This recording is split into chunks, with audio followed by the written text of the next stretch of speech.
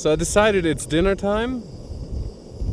I'm not sure if this sunset is gonna be worth a landscape photo because the sun is really high still when it gets behind the mountain. That's soon gonna happen. And there are no clouds to reflect the sunlight yet, so I'm a bit skeptical. So I decided maybe it's better time to have dinner. Today, cheese noodles. They're more of an experiment. They have the least calories per weight in my dinner planning. That's why they are an experiment. I have to go first. For the other days I have tilmat, but we're gonna talk about the equipment a bit tomorrow or another day. It's a huge compromise what you want to bring on a trip like this. If you like hiking outdoors and taking video material, you have to make a trade-off, and this time it has fallen more for taking videos, so I'm gonna explain that later. Are we getting there? Now I really get hungry. Looking forward to some food. Actually to a full night's sleep, but that's not gonna happen. We go up at night and we go up early in the morning, and then we can maybe sleep in again.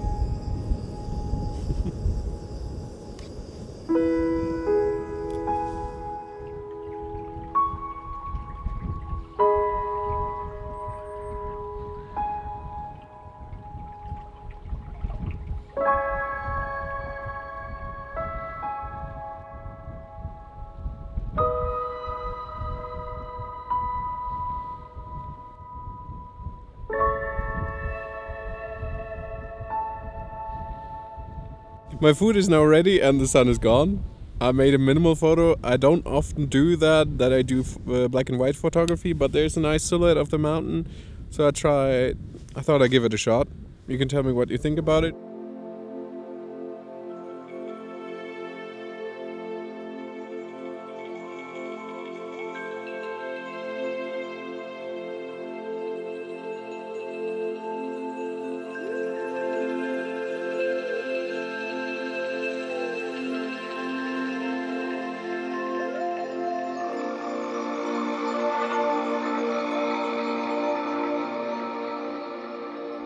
We had to do something with the situation, right? Can't always choose. This is my nice food. It doesn't look that good, but it tastes good. I guess there's a lot of taste in there.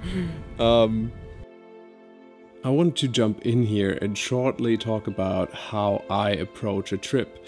And on the first day, I normally have more energy and more motivated, even if my night was long and on the train and I didn't sleep much, but I had more ideas because I was confronted with a really open scene.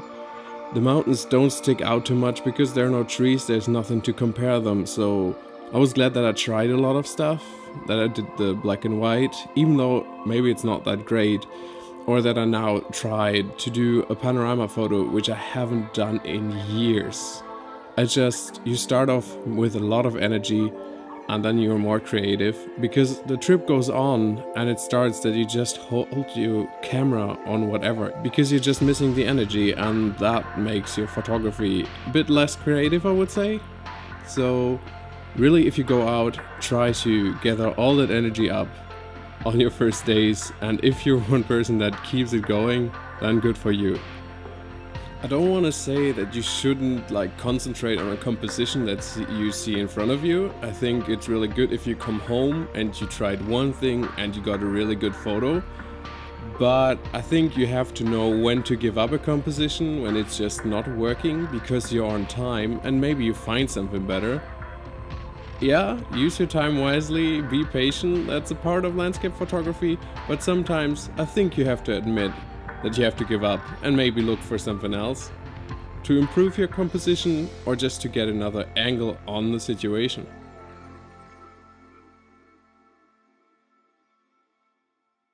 Later we go up and I will do some astrophotography. I don't have too much experience with that, so it will be a great challenge to try that, but I'm not sure if the night will be dark enough. So, see you later.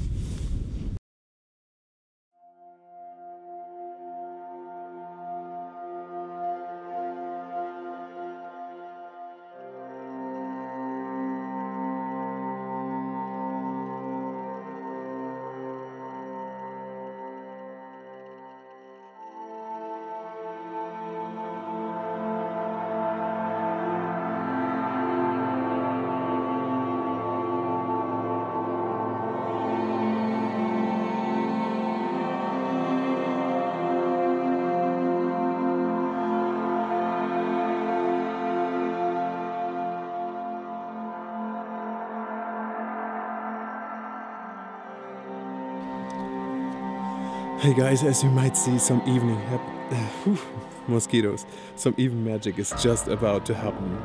And I just came out of the tent and I took a few photos. And I couldn't get the other camera, but look at it, it's just magnificent. Oh, so good that I came out. Just wanted to brush my teeth. Beautiful.